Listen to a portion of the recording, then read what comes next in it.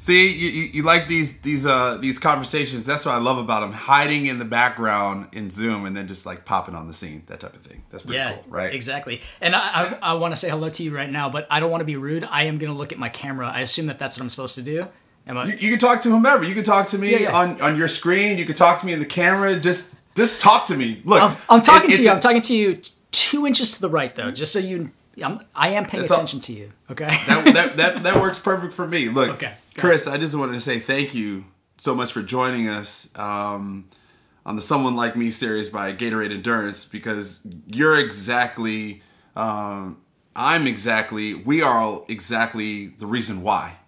And the world of sports has changed so much, and I think it's important to understand and acknowledge those that have been through trial and tribulation in order to accomplish the goals of where they are today and the hard work, but then also the goals that you've reached. I mean, I'm looking at your resume and I'm just completely overwhelmed. Like triathlete, 6-time member of Team USA, catalyst for change for the Olympic, International Olympic Committee policy on transgender athletes. You're the go-to source. I mean, you created transathlete.com. I mean, there's so many things that are just baked into this notion of how do you foster inclusivity. I mean, you kicked it off. And then I go through the first of the things that you've done. First transgender athlete to represent the United States in international competition. Same. First, ESPN body the issue. First transgender athlete to qualify for the Olympic trials. I mean, is it hard to be first so much? It is hard to be first so much, but also I think I take pride in being that first person. Initially, like in making Team USA for the first time, I was really nervous about it because I knew that being the first is uncertain, right? Like you don't know what's going to happen. But I was really excited about what that would mean for me athletically and for what it would mean for my community. And so after I did that, being the first is, for me, it's like, I want to see what doors I can break down. I want to see what barriers I can break. So I love being the first. What award, after all the things that you've done, makes you the most proud? Wow. I think it was a USA Triathlon Sportsmanship Award. And I think that being recognized by the endurance community for not only my accomplishments as an athlete, but for, my community work, to me, that was really meaningful. So take us all the way back. You obviously didn't just wake up and show up where you are right now with all the championships and with all the medals and the accolades, right? How did everything start, and how did you find your way to kind of where you are and how you got started really in sports? Yeah, I was a team sport athlete when I was a kid, and so like my earliest memories were playing team sports. We were playing in the neighborhood with other kids. Age of 4, playing t-ball, baseball, softball. By the time I made it to high school, I was a 3-sport all-conference athlete in volleyball, basketball, and softball.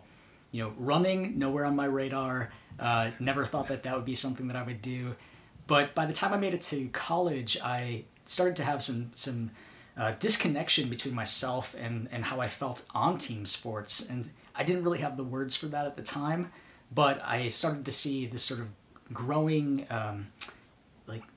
dislike for being on a women's team. And, I didn't know how to say that, but I stepped back from sports at that time and started to just do more individual stuff. But what I found during college was that I really missed the sports environment. I missed what sports brought for me in terms of my community, my friendships, my relationships, and just sort of how I felt about myself in being an athlete. And I just didn't get the same thing from being an individual sport athlete at that time. So, when I came out of college, I really wanted to reconnect with the sort of community aspect of sport that I felt like I missed in college. But I needed to do it in a way that felt comfortable for me, that felt a little bit safer than having to be on a team and be identified as a woman, or be on a team and have to use a women's locker room or restroom, because that didn't fit for me. Mm-hmm. And at the time, I didn't know I was transgender. I couldn't tell anybody that. I didn't know that was the issue, but it certainly was. And so I started running after college as a sort of way to reconnect with myself, to feel better in my own body after some medical issues, and to just try to push myself a little bit. And running led to triathlon, led to duathlon, led to race walking, and here we are today. Wait, is race walking, I always wanted to ask somebody this question. You're not allowed to have both feet off the ground at the same time, right? That's race walking. That's race walking, yep. And your front leg has to be straight until it's underneath your body. Yeah. Your front leg has to be straight? All right. Is it hard to do race walking? Harder than running, absolutely. Absolutely harder than running. To me. All right. Yeah. All right, maybe I should take that up instead of doing the running, which is like pounding on my knees, because I'm thinking about, like, I'm a bigger guy, right? So I'm like 230 pounds. I used to play professional football, and I'm getting out there trying to run 5 miles, and it hurts my knees. So maybe I just need to do a little bit more race walking. Maybe you need to get on a bike or in the pool. I think actually, race walking is still pretty hard on the body. Definitely. So you're transitioned both mentally as well as physically into this world of sports.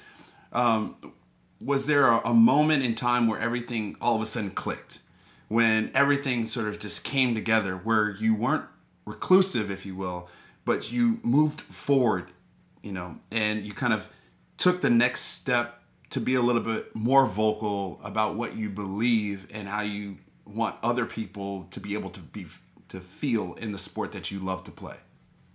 Yeah, I mean, I guess there were many moments where, things sort of clicked. In hindsight, I can see all of these pretty clearly. At the moment, I didn't know this was sort of happening, but when I made the decision to publicly transition and to tell my teammates that I was trans, I think that was one moment where, I thought I could fly under the radar here and not tell people. I could step back from competition. And actually, when I realized that I was trans, when I had the terminology to put to my identity and wanted to transition, I delayed my transition for over 1.5 years because I was terrified that I was going to lose my ability to participate in sports, because I just didn't see transgender people playing sports, and I didn't see them playing at a high level, and I had never seen a trans man competing with men. And that's what I wanted to do. That's the category that I knew I belonged in. And I just didn't know if it was possible. Mm-hmm. So, the moments where, telling my teammates and building that confidence and that courage to do that, and then having a good reaction from them and getting more confidence from that, so that I could tell, the sports organizations and the leagues and the teams that I was playing with, that I also needed them to change, their categories for me, to change policies and things like that. So that was one. And then making Team USA and being out in that sort of public, beyond my sphere in New York City to being out on a national level, I think that was another big moment where, I knew that there would be media attention. I knew I would be challenging the International Olympic Committee policy. I knew it was going to be a big deal.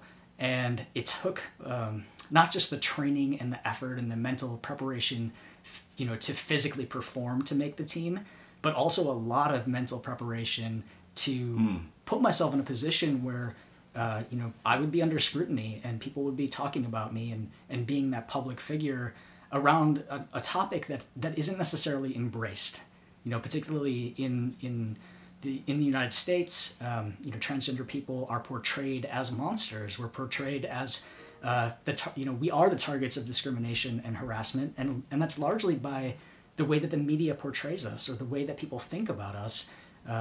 So I knew that I would have an opportunity to then use my position as an athlete to help sort of change the narrative around that. What did your teammates first say to you? It was awesome. My experience in coming out with my teammates, who were largely straight as far as I knew, and cisgender, so they didn't have any other trans teammates. They told me, like, we love you as a teammate, we love you as a coach, we respect you, and whatever we need to do, like, just let us know. And so it was the most, like, nonchalant response when I came out, which I was not expecting. I was sort of mentally prepared for a lot of resistance. And a part of that is just by the nature of the inherent homophobia, transphobia, and sexism that exists in sport, and then also within our society.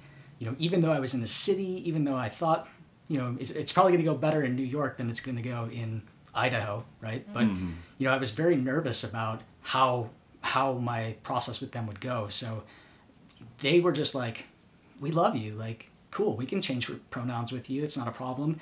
And they immediately, adapted to seeing me as a male teammate, as a male coach, competing with the men, and it was not a problem. So I was very surprised and very happy that was my experience. I think that's the most important part of the story is the fact that your teammates embraced you. Yeah. Right. Yeah. And I'd imagine that may not be the same story for so many other people, like you're talking about, dependent upon where they live or dependent upon the community that they might be a part of. I mean, even as an athlete who traveled and lived in different places, just as a child, just trying to fit into a new community, let alone let someone know that, I'm transgender. There are leaps of which we need to grow as people in order to accept all. And sometimes it takes a minute, but it's phenomenal that your friends and your teammates were able to accept you. But as you started to compete, I'd imagine there was probably some barriers, and maybe other people that didn't necessarily accept you as much as some of your teammates. And, you just talked about the Olympic Committee. You had to fight against them too. So, take me through some of the stories of the people that pushed back or maybe said things, and then also, working, towards your goals in life and the Olympic Committee. Yeah.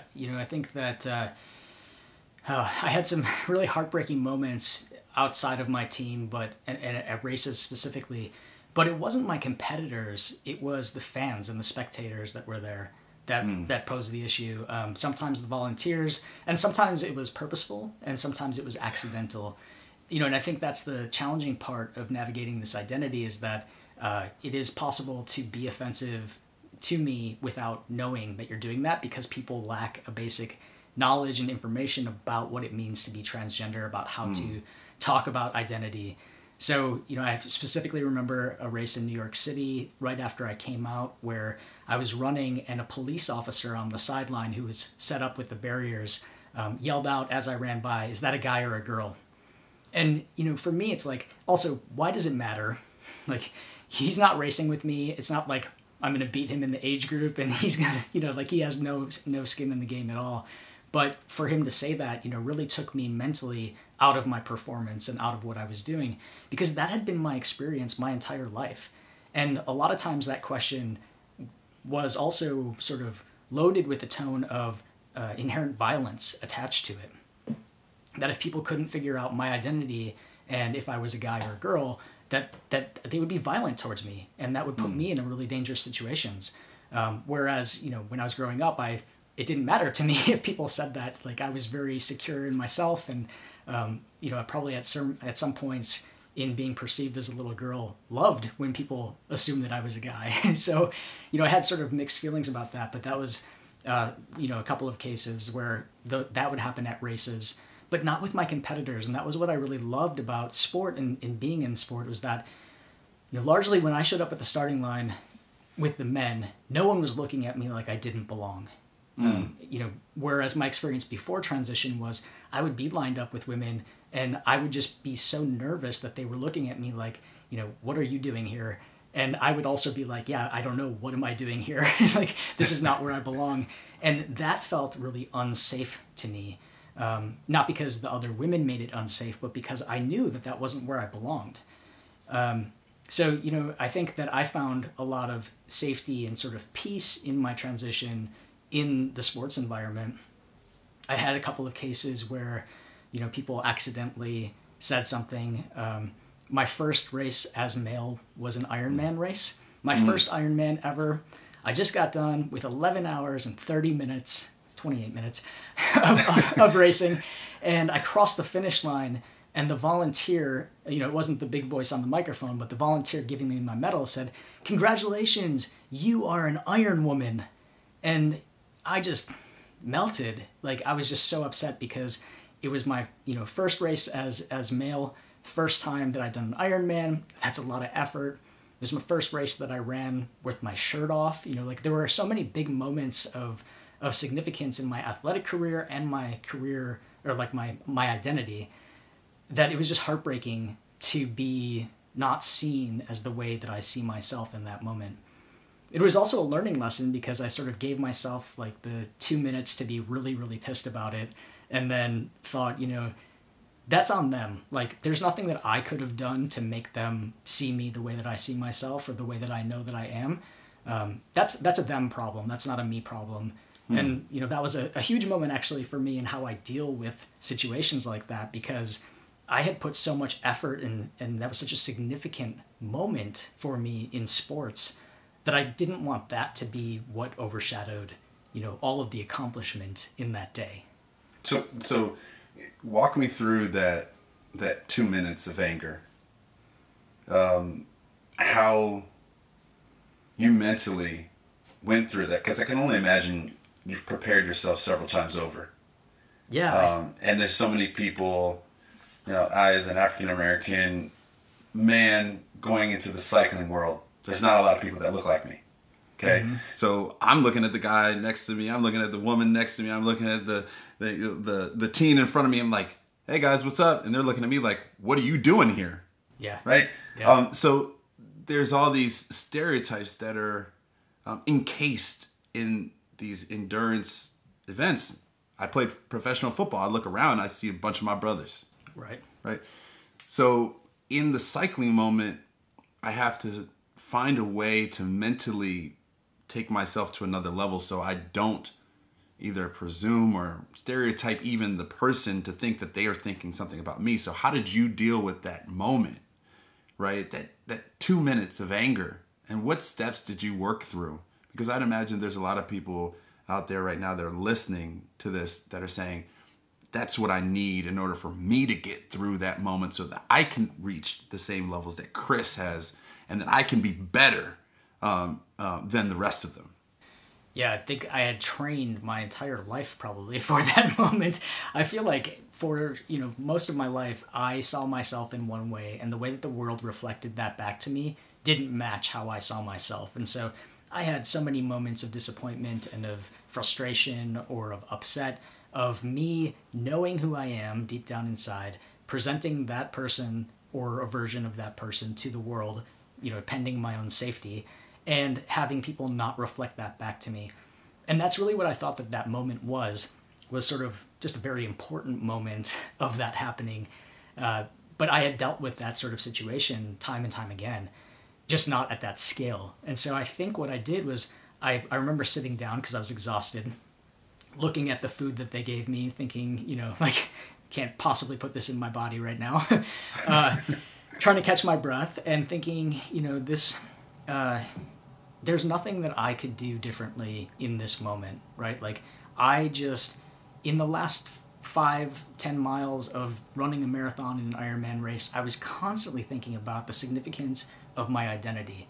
And I can say now in my races, I'm not always thinking about being trans. I'm thinking about kicking ass. I'm not. So that's shifted. You're just thinking about winning. Let's go. Let's win. So it's shifted a little bit, but I, in that moment, was thinking, this is a hard race, but it's not a pain that is. It's different because I paid money to do this race. I paid a lot of money to do this race. This is voluntary suffering, right? This is not as hard as me living my life every day as a trans person. Doing an Ironman race is nothing compared to me just existing in the world and some of the pain and the hurt that I had felt up to that point in identifying as trans and having interactions with the world. And so I put it in that context of saying, like, I signed up for this. I paid a lot of money for this. I chose this, and so this race is nothing. Like, I can make it through this because I make it through my life every day. And I wake up smiling again the next day, ready to go and do it. And I want to be that example for other people. So in that moment, that was honestly a huge shifting point in the way that I've dealt with every other situation since then, to say, this isn't about me. That's about that person. And what other people think of me is none of my business. That's it. Like, I can't control what you think about me. The only thing I can do is I can control how I react, how I respond, and what I put out into the world. And so that was a moment where I was like, okay, like, that sucked. And clearly 10 years later, I'm still talking about it. But that moment really shifted things for me where I could say, okay, moving forward, like, all I can control is me and my response and how I react. And that's what I want to do in a way that I think leaves a legacy for other people, when they look to this and say, like, I can do that too. I can respond, not with anger, not with violence, not beating myself up. Because for years I would beat myself up when people would call me she. After I transitioned, if somebody would misgender me, somebody would say something or question my identity, I would think that I was doing something wrong. Like, it's my fault. But, that situation, that moment, made me realize, like, it's not my fault. Like, I'm just me, and I can be awesome just like this, and I can live a very happy life and a successful life and accomplish great things, and other people can think whatever they want. That's not my business. Wow. Powerful. I mean, in this speaker series, someone like me, so many amazing just nuggets of hope, inspiration, but then also just life lessons in terms of how we can all ultimately just be better. But it wasn't just the moment after you finished your race. You had to continue, or you've had to continue that fight, right? Yeah. And so with the with the International Olympic Committee, they didn't necessarily want you to compete, and you had to go fight that battle too. How do you mentally go from, you as a child, you go through your transition as an adult with people all around you, and now you want to go to the world stage? How do you overcome that barrier, and how do you step over it with sort of your back upright and your head held high, in those moments when so many people are around you, I'm sure, are just trying to push you down? For me, it's always been about thinking, of course I want to accomplish great things as an athlete. I'm a competitive person. I want to do my very best. But also, at a certain point, it became well beyond me. And I saw such a huge opportunity for me to be the person that I needed when I was younger. To be the role model that I wish that I had, the person that I wish that I had seen. Because we all want to see a reflection of ourselves in the world, in the places of success that we want to go. And it's incredibly challenging if we don't have those role models or those people to look to, just to say, like, it can be done, right? Like, you in cycling, Yes. If you saw other cyclists that look like you wouldn't have a second thought about it, right? But when you're out there being the only one, being the first in a race, being, alone, it can make you question your own greatness or your own ability. And so I want to be that person that I wish that I had when I was a kid growing up. And so doing something like challenging the International Olympic Committee wasn't necessarily about me getting to the Olympics. At that time, duathlon is not an Olympic sport. I was going to the World Championship, which is governed by IOC rules. And so, like, I knew I wanted to compete in the World Championship. I wanted to be the first there. I wanted to break that barrier. But also, I just want to open up the possibilities for other people in my community. And I want to be the person that some young kid can look to and say, no, I can be my authentic self and continue to play the sports that I love.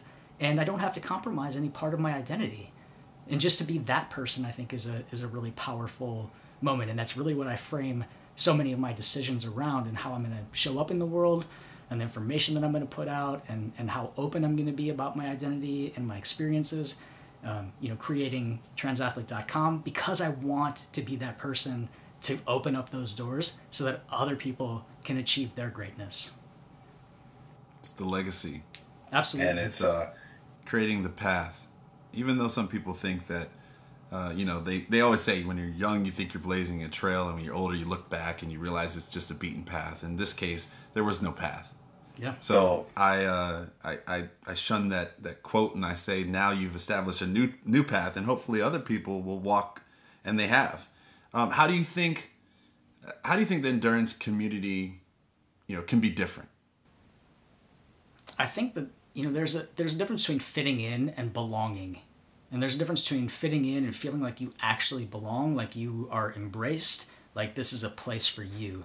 We have a hard time fitting in if we don't see people who look like us. But anybody could maybe adapt. Like, I'm a runner. I show up at running races. I show up at my running group, and so we can all bond over that, and I fit in, right? Mm-hmm. But I might not necessarily feel like I belong, like I'm being accepted and embraced for not just the running part of me, but for all of me. For all of the differences that I bring to a group. And so I think the endurance community can really step up by just creating more space for people to really just be themselves. We need more people, more role models, more examples, more reflections of ourselves. We need more diversity on magazine covers and on billboards and in sponsorships and in ads. We need, not just during Diversity Month, not just on Trans Day of Awareness, we need to be in all places, in all spaces at all times, because we are out there. We're out there. There are a lot of transgender athletes. And it's not just that we're coming out of the woodwork right now because it's popular or because people see me. It's that we're opening up the spaces. Race directors are making policies. They're seeing more opportunities because other people are doing it. And so, I would just say like the members of the LGBTQ community, trans people, we've been existing for years, for decades. We've been competing. We've been part of all sports. I think endurance sports can just open up those spaces to embrace all of our identities, and not just like I don't care who you are outside. When we're here, we're all just runners, right? But like, I love that I'm a queer runner. I love that I'm a trans runner, and I love that I can show up and be all of that, and that people will love me for it. So I think we just need more spaces like that, where people don't have to hide parts of who they are in order to fit in, but they can actually feel like they belong. I love that. I just keep saying I love that because there's just so many things I love. Everything you're talking about. What do you wish you knew when you started that you know now? Or another way to ask the question is, would you have done anything differently than you did? How would you have changed things? Yeah, I think the interesting thing is that 10 years ago when I came out, when I first started this process, it was an entirely different world in terms of how we talked about LGBTQ identity and specifically about trans people. Like, we didn't have trans people represented positively in the media. Now we have Emmy-nominated transgender actresses, and we have, representation in all different levels. So we didn't have that at that time, and I think I spent a lot of time worrying about what other people would think of me, and then creating these scenarios about how my interactions with them might go. And that went from everywhere, from the workplace, my friends, my family, my sports community, everywhere. I spent a lot of energy creating these sort of stories and playing out scenarios about how my coming out process might go, or how a race might go if I show up and people find out I'm trans, and on and on and on.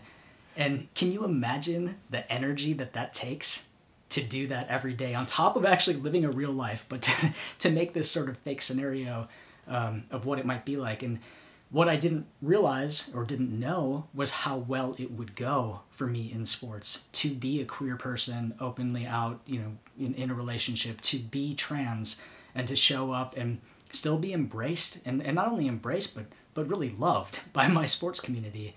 And I didn't know that would be a possibility for me. And I think if I would have known that earlier, I could have saved a lot of energy, a lot of time, and probably would have just shown up as myself, earlier, without having to wait that year and a half of really laboring over it and trying to decide if it was worth doing.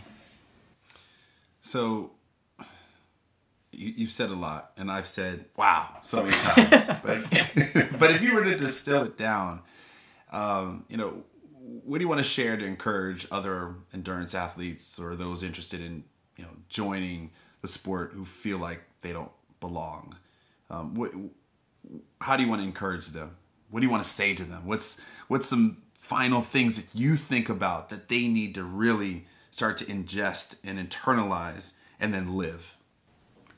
You can be your authentic self and continue to play the sports that you love without having to compromise any part of your identity.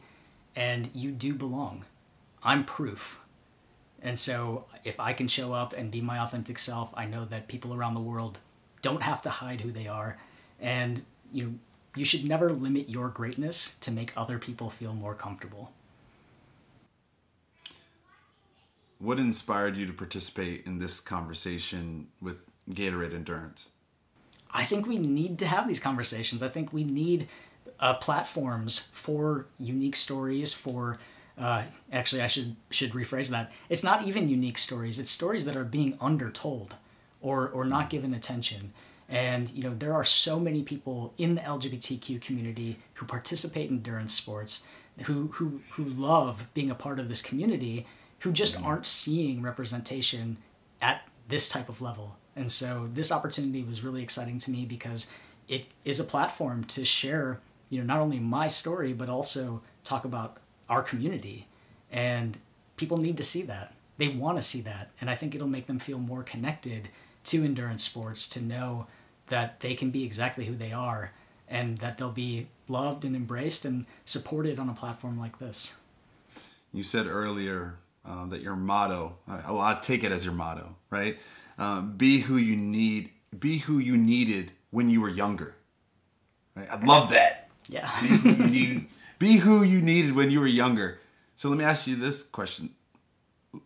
Who are you and who are you that you needed to be? I am an out, visible transgender man, a member of the queer community who is living a happy and awesome and successful life, doing exactly what I love. And I'm doing that on my terms. And I'm doing that so that other people know that they can do it too. Chris, this has been one of the most phenomenal conversations. I just want to say thank you for joining the Someone Like Me speaker series by Gatorade Endurance. Thank you. I mean, your story is incredibly powerful, and I just want to say thank you. And to Gatorade Endurance, who's dedicated to fostering inclusivity in sports. It works to fuel by amplifying these important voices and stories. We hope to inspire individuals to explore endurance sports because they see someone like themselves, like Chris, in the space. So, Chris, thank you so much for joining us, and thank you for telling your story. Thank you. It's been a lot of fun.